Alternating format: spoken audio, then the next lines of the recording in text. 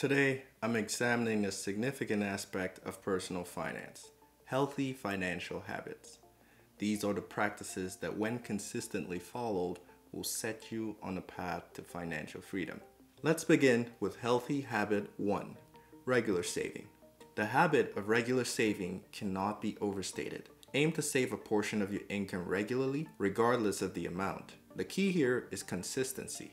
Remember, every little bit adds up. Healthy habit number 2, budgeting. Creating and sticking to a budget is a crucial financial habit. Don't let anyone tell you something else.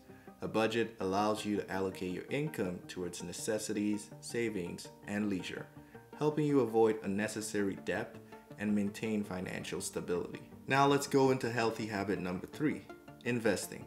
As you know, the only way to actually grow is to invest. Investing your money helps it grow over time, whether stocks, real estate, bonds, whatever you want to call it. The goal should be to make money work for you.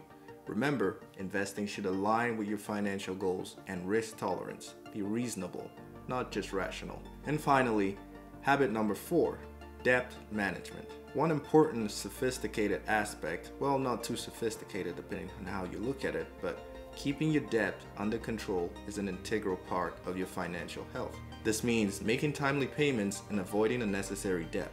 If you have multiple debts, a debt repayment strategy such as the avalanche or snowball method can be highly beneficial. Okay, so I've left you with 4 healthy financial habits: regular saving, budgeting, investing, and debt management.